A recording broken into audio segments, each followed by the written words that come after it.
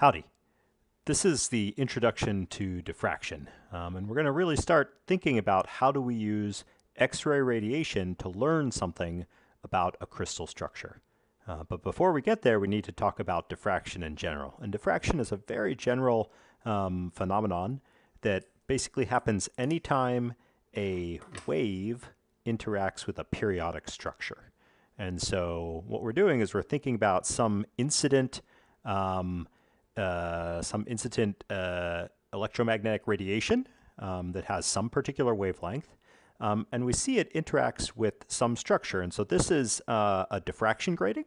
You can see diffraction if you simply shine a laser beam, so a laser pointer, for example, that has a fixed wavelength, through a diffraction grating. And this can be just as easy as transparency with a bunch of lines, horizontal or vertical lines. And what happens is if you shine that laser pointer through the transparency, you will see wherever it's projected, hopefully this is on a wall some distance away, you'll see a bunch of spots. And these spots are what we call diffraction spots. And they happen because you have constructive and destructive interference when that wave is interacting with the grating. So if we think very carefully about what comes through here, and again, this is assuming that we have a coherent wave, so all of the wavelength is in sync with the other photons. So all of the photons are what we call coherent. These wavelengths are lining up. Then we can ask what happens for a wave that travels and passes through one slit or passes through another slit. And what we see is based on the separation between the slits, and in this case we're going to call that distance A. Well, at the end of the day, what we want to know is, does the path difference result in a constructive interference? And constructive interference would be when there's an integral number of wavelengths. So each of these waves starts to add up and create a spot at the end of the day. And so the general equation that describes whether or not we see a diffraction spot is if this path difference, this distance, which again, if A is the separation here and phi is the angle of takeoff, A times the sine of phi is given by this length, the path difference, if that equals an integral number of wavelengths. So if it adds up to an even integer number of wavelengths, then you have constructive interference, and if it doesn't, you have destructive interference.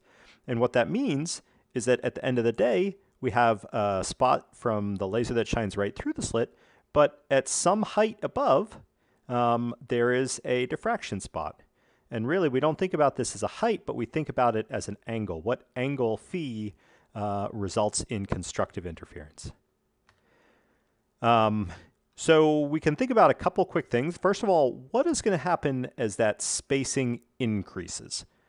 Or maybe alternatively, as I ask it here, as the spacing between the pattern lines decreases, so if this distance A gets smaller, what is going to happen to the separation between these spots? And if we look at the equation, we see that if A gets smaller, the sine of the angle, or the angle itself, has to get larger, given that this value is fixed. So as the spacing between the pattern lines decreases, the spacing between diffraction spots increases. Similarly, what would happen if we changed the wavelength? So if we went from red to green, red is a longer wavelength. Red optical light has a longer wavelength than green. And so now we're changing the value of lambda, the wavelength of light. And so if the wavelength decreases, what should happen to the spacing between the diffraction spots? The wavelength is lambda. The spacing, again, we think about it in terms of an angle. And if lambda decreases, then this angle, the sine of theta, and theta itself also has to decrease. So what we've learned is that the spacing between these is inversely proportional to the distance, the real space distance between lines. And there's a relationship between the diffraction spots and the wavelength itself.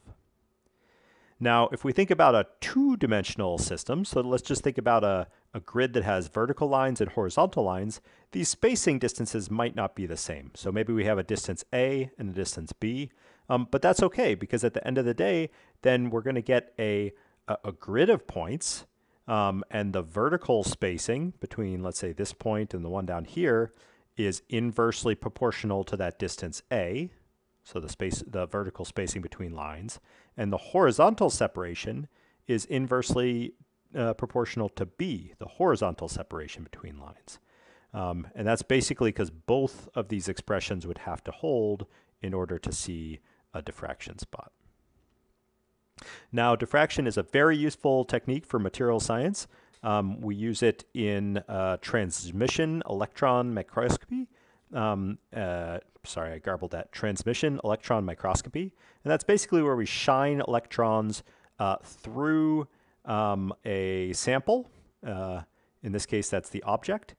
They get focused, and we can basically see either a diffraction pattern or an image based on where we put the detector. And so the diffraction pattern is basically just a snapshot of this thing, where now our wave that's coming in is electrons. Because remember, one thing that quantum mechanics taught us is that we could treat electrons as either particles or as waves. So, you know, we're going to return to the question of reciprocal space in a following video, but I do want to really hammer home this point. So we have the object that we're looking at, and the separations here are what we call real space. You know, I could measure the distance between one line and another. Similarly, if I'm looking at a crystal, I could measure the distance between one plane of atoms and another. That's real space. The unit should be meters or nanometers, angstroms, something like that. However, the diffraction pattern itself occupies what we call reciprocal space. And that's just because, again, the distance between one diffraction spot and another is inversely proportional to their spacing in real space. So whereas in real space, we can think about the separation between planes, and we can think about it in terms of units of length or meters. In reciprocal space, the separation between one diffraction spot and another are given in terms of inverse length units or inverse meters. Again, we're going to come back to reciprocal space later. So final question is, if we're interested in atomic length scales, remember what we'd like to do is use some kind of radiation to probe a unit cell to see where atoms actually are. What wavelength of radiation do you think we should use? And not surprisingly, what we want to do is we want to find a wavelength that is about a very similar range to the length scale of the periodicity of the atoms that we're looking at. And that's principally because we want to, at the end of the day, we want to use a fixed lambda. So we monochromate our beam. We know what wavelength is coming into the sample.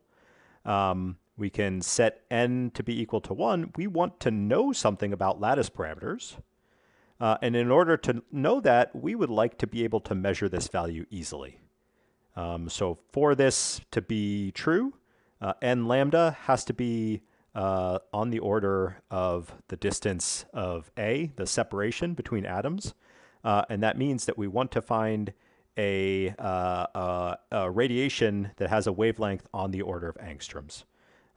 And that's exactly why we use X-rays to look at crystal structures, because X-rays have the right wavelength so that it's easy to measure something that's telling us about the spacing between individual planes of atoms.